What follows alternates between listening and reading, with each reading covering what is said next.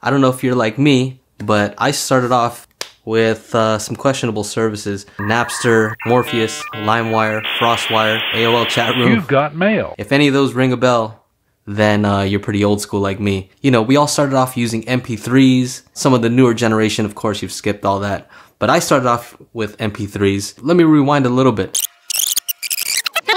I actually started off with tapes. With tapes, you'd be able to make your own mixtapes by, you know, putting together some stuff that you like. And then when it came to MP3s, you started being able to record and create your own CDs. If you wanted to be the cool kid, you had to have the most music and like the best mixtapes, right? To have the best mixes, you'd have to have a lot of music. Then came Spotify.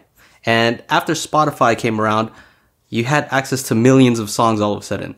And you didn't have to download music because you could just stream it from your phone. The days of CDs and mixtapes, those are all gone now. And now you have a few of these big companies that are trying to compete for the streaming music space. So you have Spotify, Google Play, Apple Music, Pandora to a certain extent, Tidal, and now you have YouTube. Today I want to focus on YouTube Music because that's something I switched to recently. I previously had Spotify, I had a family plan. Now I decided to switch to YouTube Music just because it was the same price.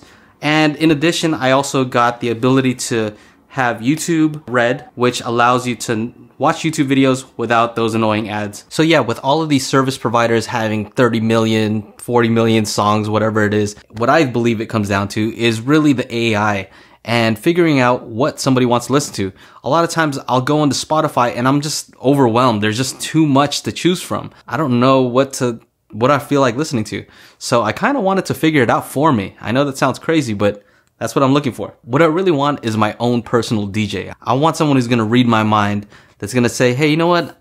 You know, based on your history, I think this is what you want to hear right now. I want to be able to open it and listen to music. And actually, that's what I've found that YouTube Music has been able to do better than any of the other services that I've tried. But Google knows a lot about you. They have a ton of data. They know typically what people like and what they dislike based on how long you watch a video, what you tend to watch next. So there's a lot of data that they can pull from to be able to provide that experience, that real customized experience. So in a way, Google knows more about you than you do. Another thing to keep in mind, this is an early release. I don't know if that means it's a public beta, but kind of feels like it, that's for sure. What I've actually noticed is that the early release version is just a user interface change, and it's not even a new app. If I sign in with different accounts, one account I have set up with early release, the other account I don't. If I sign in and out on my Android device, it'll actually change the interface based on that. There are a ton of things that I don't like, but I'm gonna keep that out just because this is an early release, and just to be fair, they're probably gonna fix a lot of these issues in the future.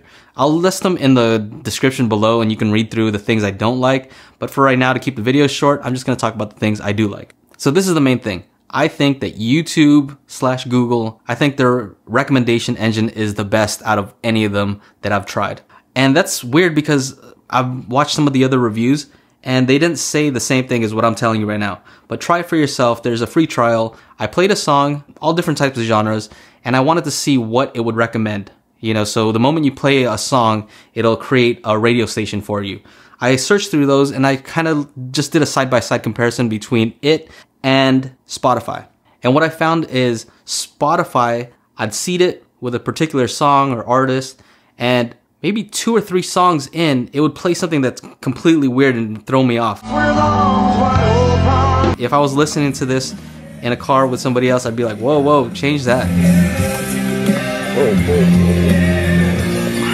Let's listen to the radio, I don't know. It just really went to a weird place. Versus with YouTube Music, basically I could listen to the entire playlist, and it did such a good job that when it did have a weird song that came up, I was more forgiving. I was just like, you know, that was okay. And it was further down the list. So the first few songs that it played, it made sure, it kind of took the safe route. I'd rather it recommend something later on in the list rather than early on. There's a feature there called live performances where you can watch a bunch of your favorite artists and see, you know, some of the stuff that they've done live. Now, think about it. Only YouTube has access to those videos because some of those might be user submitted, right? I also like the way it shows the artwork, like real big on the screen, because I just recently got a turntable and I just kind of miss seeing the artwork. I mean, I'm sure that they spend a lot of time figuring out what to put on their album cover, and it's cool to be able to see that, you know, fill up your screen. That also comes in handy because a lot of times I'll Chromecast it to my projector, and it's cool to see the artwork real huge. Another thing I like is, of course, music videos. Instead of just listening to music, it's kind of cool sometimes to make a playlist based on music videos, and it'll show the music videos right there on your TV. Watching music videos kind of old school, right? Watching stuff on MTV, BET, VH1. I don't know if you remember those channels, but yeah, I used to watch those. It was kind of cool to see how they visualize the song. I also like the fact that you can just play a single song and it'll automatically start a playlist for you. Instead of, I think on Spotify, it does something weird, like if I pick a song from an album, then it'll just start playing the rest of the album. I guess both of them make sense. The other thing is you can actually make a radio station based on an existing playlist. One of my favorite features is that it provides an endless mixtape, which is kind of the same thing as the daily mixtape on Spotify. They basically take a look at all of the stuff that it knows about you. So the songs that you like, you know, the type of music you kind of listen to, where you listen to certain music, maybe the time of day. I'm not sure exactly how they're coming up with their algorithm, but it takes all that into account and it makes endless playlists that you can just pop into and it'll just keep playing music. They also have an offline mixtape, which I find really handy. You can go in there and determine how much you want it to record. So 20 songs all the way up to 100 songs. It'll refresh it on a daily basis. It doesn't change completely, but I do notice that it isn't the same playlist as before. Now that comes in handy for me because I'm using Project Fi. I have to be careful of the data that I use. So when I'm in my car, the phone connects automatically with Bluetooth. I just hop into YouTube Music and choose my offline mixtape. And now I know that I'm not going to be using any extra data. When you get Premium, I think they're calling it YouTube Premium, you'll be able to see all the original content, which is pretty huge actually. I don't know if you guys watch Cobra Kai, but I thought that was pretty awesome. I don't know if YouTube's trying to kind of compete with Netflix in that way, but the first thing that I watched, Cobra Kai, I watched the whole season. I kind of binge watched it and I was impressed. If they continue on that path, then maybe Netflix has to watch out. I watch a ton of YouTube, no ads. I think it's worth it. If you watch a lot of YouTube, it's worth it to not have any ads. And of course, with YouTube Premium, YouTube Red, whatever they call it, you're going to be able to download videos for offline use. You're going to be able to watch a video and play it in the background. So let's say you're watching a YouTube video and then you want to jump into your email. It'll actually continue playing. This is on Android. I'm not so sure about iOS. I think it does. I'm not sure. 100%. Let me know in the comments. Anyway, that was just a quick rundown of the things I like about YouTube Music. It's a new service. Go ahead and try it out and give me some feedback. Tell me what you think. And maybe I'll do an updated video once they do their final version. Anyway, that's it. I hope you liked it. Let me know what you think in the comments below. All right. Take care. Bye-bye. All right. So I haven't done this in a while. There's a segment where I answer questions from the comments right here on video. So here I'm going to answer some of the most frequent questions, some of the most liked comments, and something that I just found interesting. So here it is right here. One of the most common questions was on my HomePod review. People are asking now that AirPlay 2 is out that allows stereo pairing of the HomePods, whether I'm going to review that. I would like to, yeah. But I returned my other HomePod, like, you know, I didn't like it enough to keep it. So the other one went away. If somehow I could get 2 HomePods, I'd be more than happy to compare those.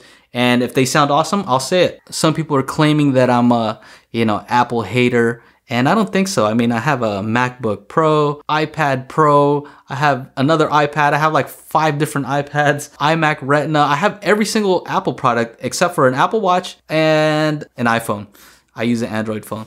But other than that, I use all Apple products. So I'm not hating on their products. I use most of them.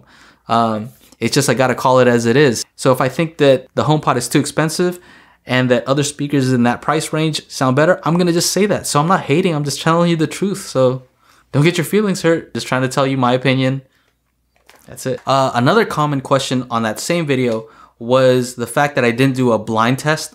Oh man, I know what blind testing is. I know what A/B testing is. I know what ABX testing is. But to be honest, it just wasn't worth it. The sound difference between the speakers I was compared to the HomePod, there was just such a huge difference. It was like comparing the sound from a laptop to Bluetooth speakers. Like, do you really need to do a blind test for that? I don't think so. You know, I don't want to waste people's time. Like, hey man, is it cool if I put a blindfold on you? Hey, what's up, man? Hey, do me a favor, take a listen to these speakers and let me put a blindfold on you. Yeah, is that cool? Blindfold? Come on, man. It's not that serious. Just trust me. It was a huge difference. Anybody could tell the difference. Okay, that's all I have to say. Do the test for yourself and find out. The last thing I have to say is that I get a ton of comments that are really supportive, and thank you to all of you guys. And I do get a few comments that are just people kind of like hating, trying to argue. You know, I think they just want to get my attention. And it's always people who don't have anything on their channel.